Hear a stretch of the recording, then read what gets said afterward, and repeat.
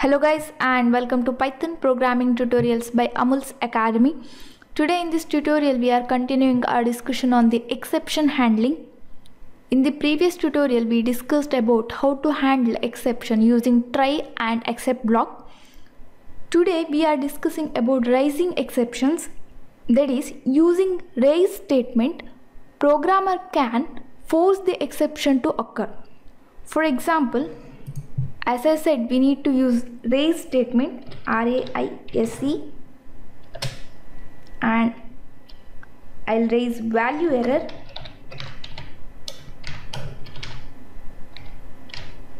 and we can pass the arguments here and I'll enter, and here we can see this is a value error, okay, or we can raise name error.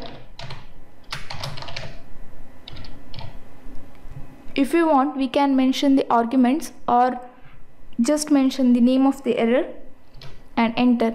We can see name error. Okay, we'll see one example for this. First, I'll use try block, and in try block, first we'll ask the user to enter an input. In this program, we will check whether the entered input is a positive number or not. So, num is my variable and I want an integer value, so int input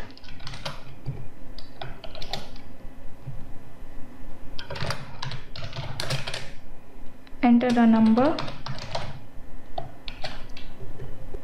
Now we'll use if condition, num is less than or equal to 0, then raise the value error exception.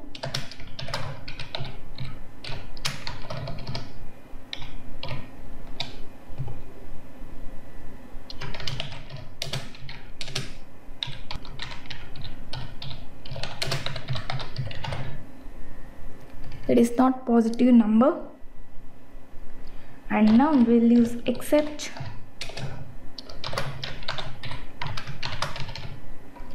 value error as, we'll take one variable, I'll call this as error,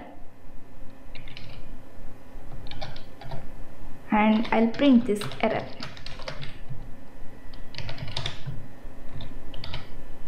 Okay, now I'll save this and run this. Enter a number, I'll enter 0 and it will give that is not positive number, right? Here in the try block, we'll ask the user to enter the input and we'll check whether entered input is less than or equal to 0. If it is true, then we know it is not a positive number, so we raise the exception, that is value error, and here we printed this error message. We can use another clause with the try block, that is finally, and this finally clause will execute in any situation, that is whether exception will occur or not, the finally clause will be executed. So we'll see an example for try and finally clause. We'll take factorial program. For that I'll import math module and I'll ask the user to enter the input. I want integer input.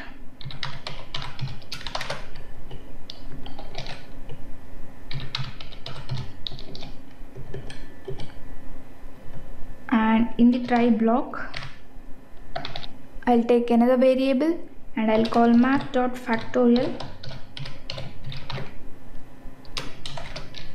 and num. I'll print this result. Okay, now I'll use finally clause, finally, and here I'll print goodbye. Okay, now we'll save this and run this. So we'll enter input, I'll enter 5, 120, this is result, and we can say goodbye message. Here we entered the value 5, so it will perform the computation and it will print the result. As I said, finally clause will execute in any condition, so then it will go to the finally and this message is printed. Okay, now again I'll run this program. Now I'll enter a negative number, that is -6. So we can see this goodbye message and traceback error, right? Here exception is occurred and it is handled by the Python, so it will show the traceback error. And here we can also see goodbye message. In this condition also finally clause will be executed. This finally clause is used to free the external resources. Okay, this is about the exception handling in Python. It is just the introduction to the exception handling. Okay, that's it for now. Thank you for watching. Don't forget to subscribe my channel. I'll meet you in next class. Till then, take care.